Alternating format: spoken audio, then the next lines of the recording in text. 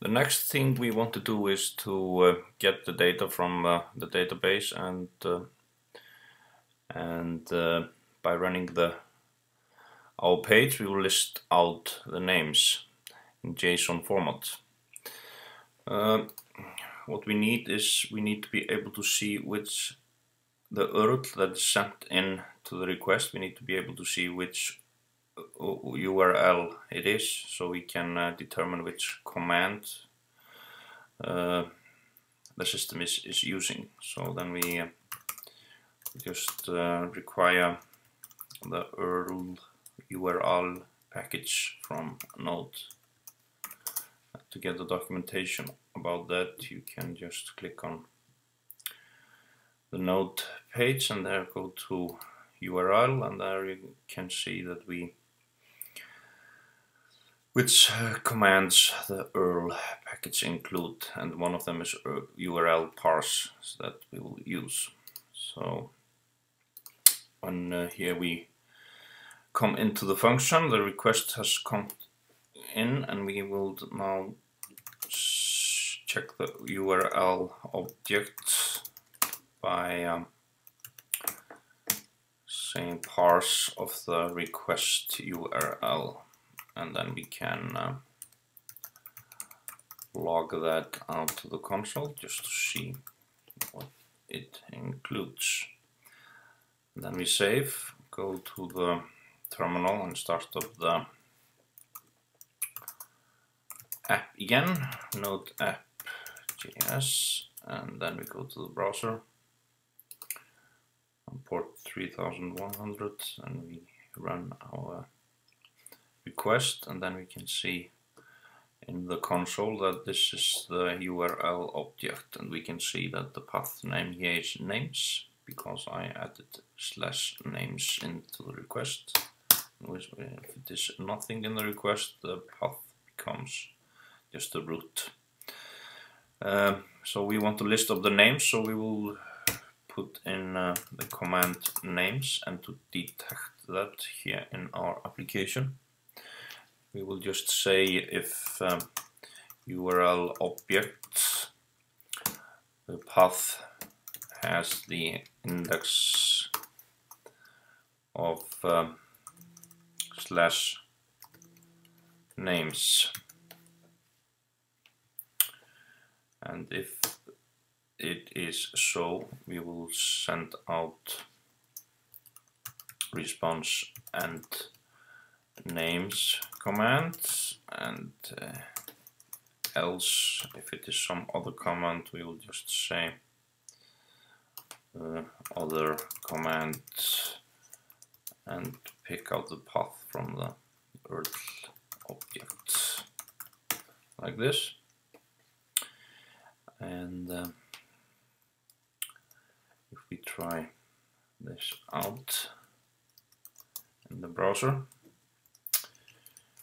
we will have to start up the app again, and now we put names, then it says other command names. So it's just not exactly correct because we need to say here greater than or equal to 0. And if we try that, we see it says names command, and if we say something else like JSON, we see that it says other command JSON. So now we have our command ready in the NodeJS app file, and now we want to connect to our database and get the list of names.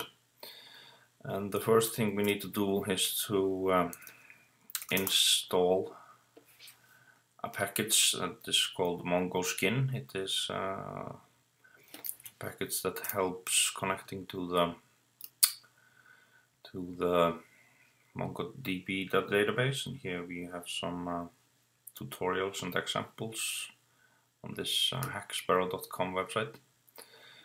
And to install it, we will issue the command npm node package manager install MongoSkin. then the package manager goes out to the web, gets the MongoSkin package and installs it. And now we can see that we have a node modules directory in our Greencard directory. And if we look at it, we see that in the node modules we have MongoSkin. That means that now we can use our database like this. So here I issue an global variable by skipping the var in front of it. So we will have a global variable called db that gets the MongoSkin package and connects to the Mongo database on our local host. And this is the standard MongoDB port, and this is our collection, our database. And save true is a parameter that allows us to do save, insert, and updates. Then we will save this, go out to the command line and see if it runs. It comes up no errors, and here we go in and we can see that the path comes out, and we have a connection to the database.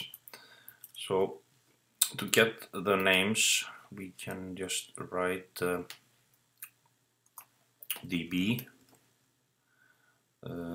collection names and find.